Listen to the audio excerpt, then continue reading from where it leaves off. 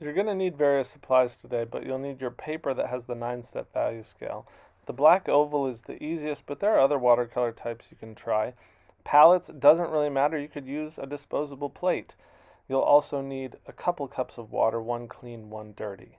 You should also have some tape and a paper towel. I'm going to put the paper towel on my lap. I'm going to tape the value scale to the drawing board, small pieces of tape. I want it above the area that I'm working on. And really I should be working on this one in case anything drips. So I'm going to move this down. I want this close to what I'm working on for reference, so I can easily compare. I'm also going to tape down the corners. As watercolor paper gets wet, it has a tendency to buckle.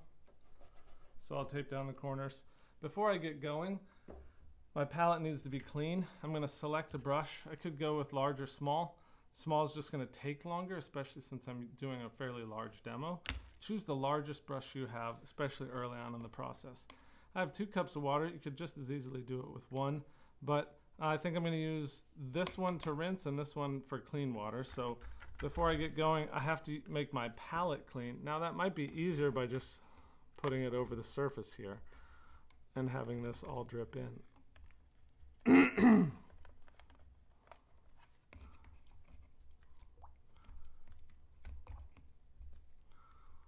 We don't want these colors to mix in with our black. We want it to just be a solid grayscale. So once that's fairly clean, we can use our paper towel and set that up.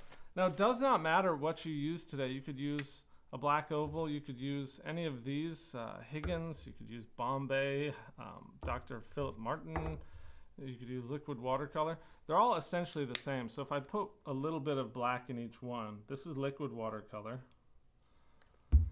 Then we've got this already going. We can use our Higgins ink. They're all going to produce a black, and the principle is all basically the same, whether it's ink, watercolor, liquid watercolor. I'm going to put a little bit of this in each one, and I'll use my middle area for mixing. See, that one hit some water and spread out. That was kind of cool.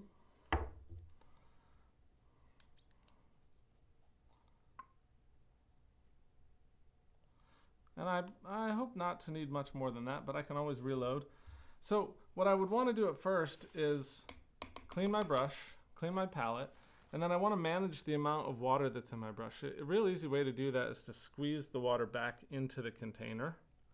You can also use your paper towel and you can dab off your brush. But with a completely dry brush, you can test these out and you can see that they're going to make slightly different amounts of black. I don't necessarily remember what each one of these was as I put it down, but obviously this is a little greener.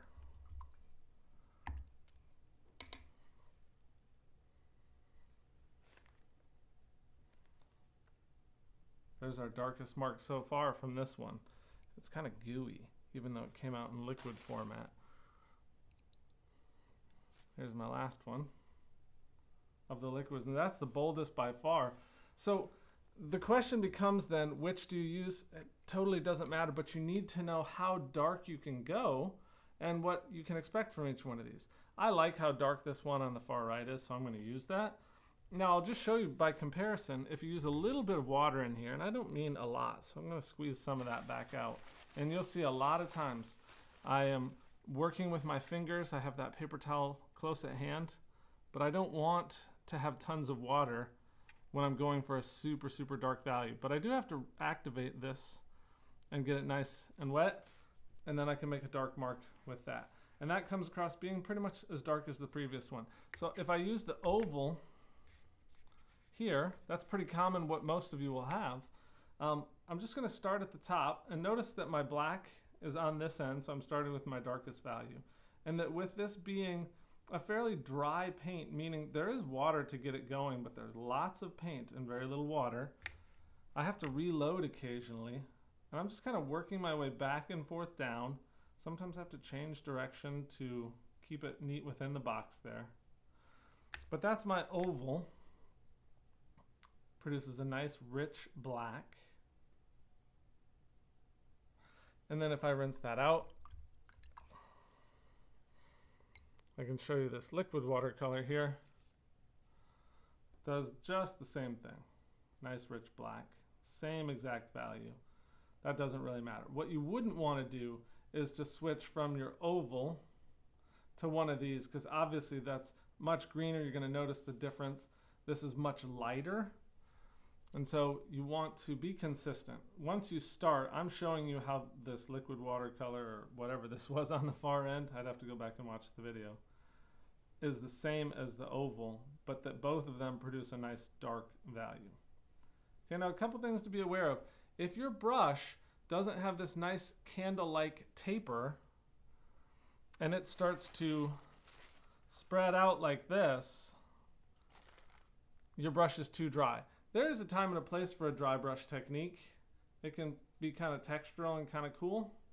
But for what we're doing today, we want the brush to stay nice and in its shape.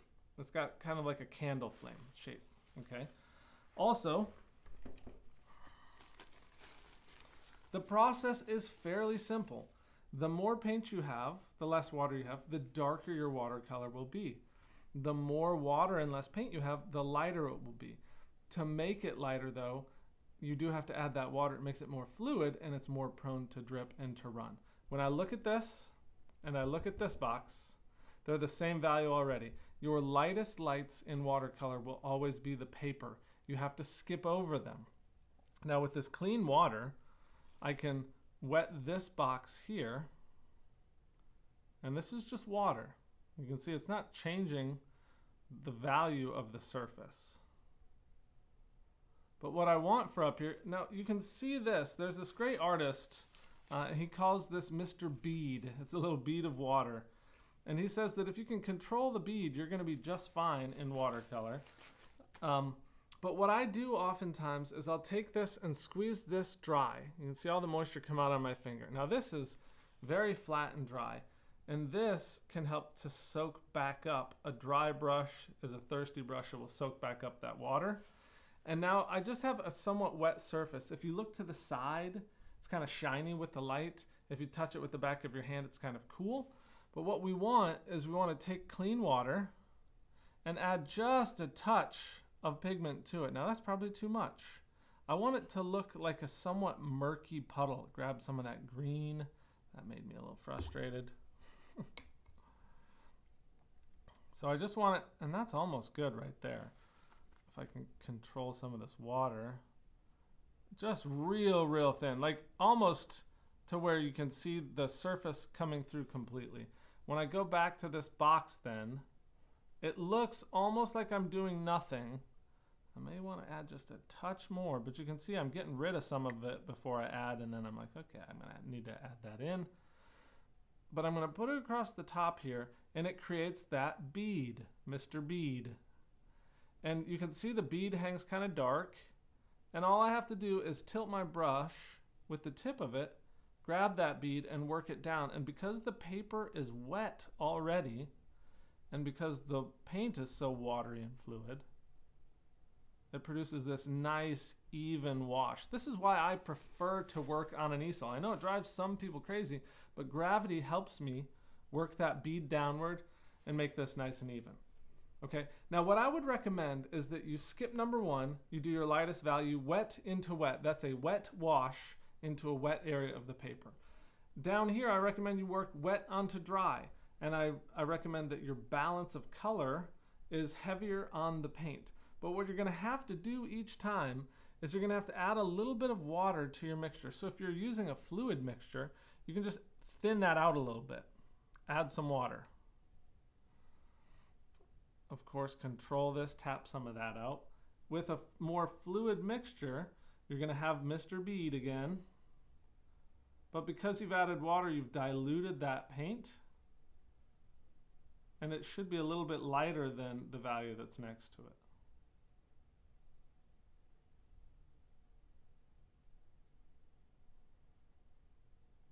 Now you got to be careful along these seams because you're going to reactivate this paint, and there's a tendency that it will pull it over. You want to be careful about that.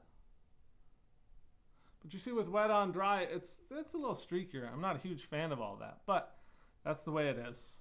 What you might want to do is kind of work back and forth so you're making small incremental steps. So maybe come up here and make this just a touch darker. This little pool right here can become a little darker. And you notice I'm going back and forth between my darkest liquid mixture and my oval. It's the same thing. As long as you're...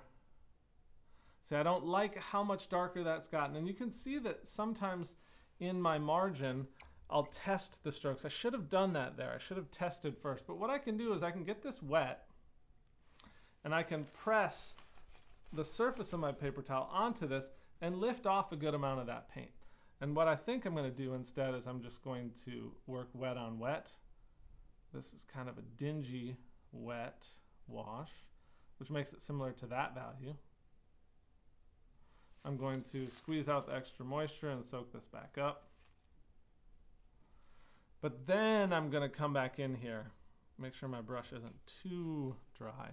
Now I'm going to grab this mixture, and hopefully when I do it now, because it's working wet into wet, it's going to dissipate a little bit more, and it won't be quite as strong. So learn from your mistakes for sure. Make sure you use your margins to test. I think that's a really good strategy.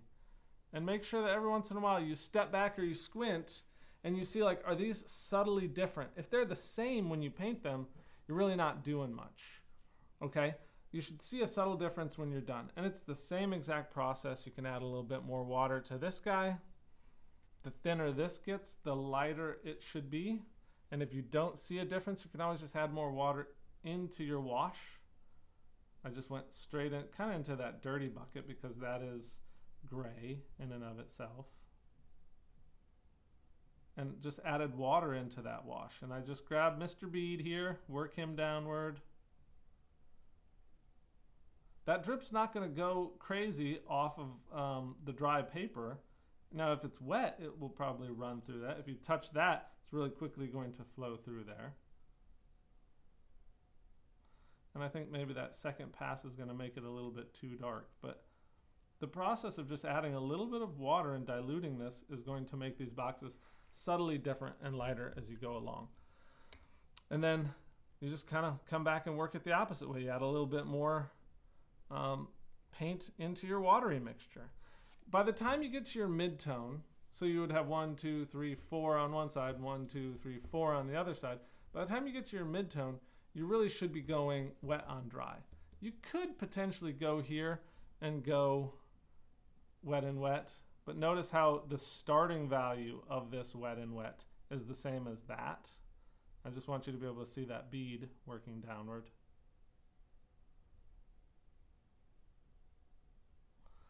And then you're going to want to control your water, squeeze out your moisture, use this to pick up the drip.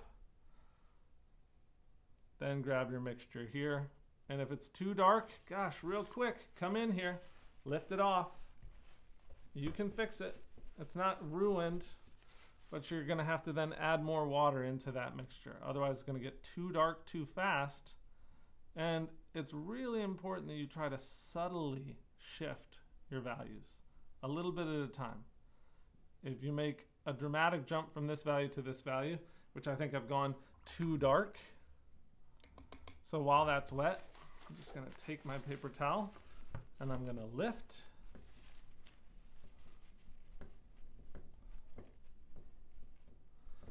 And now some people have the tendency to try to fix it right now. I'm going to let it dry and see how it looks. And I can adjust it a little bit more, mostly only to make it darker at that point.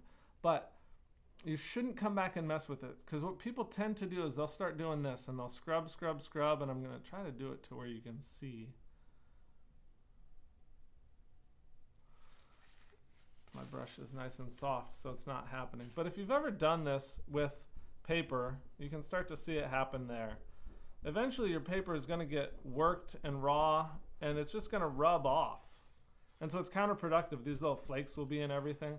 So you don't want to scrub the surface, really. You'll ruin your paper. Okay? So the process is fairly simple. I prefer to work on an easel. You can complete this exact same process on the table. The only problem is you don't have gravity to help you pull the moisture down and create more even washes. So that's it. I would work from both sides, meet in the middle. By the time you're at your mid-tone, make sure that you're working wet on to dry. All of your dark washes should be wet on dry. Your light washes should be wet on wet. Make sure you keep the white for your first value. And then when all is said and done, you can just take this guy, dunk it in your water, rinse this off, and call it done. Dump these out in the sink, and that's a wrap.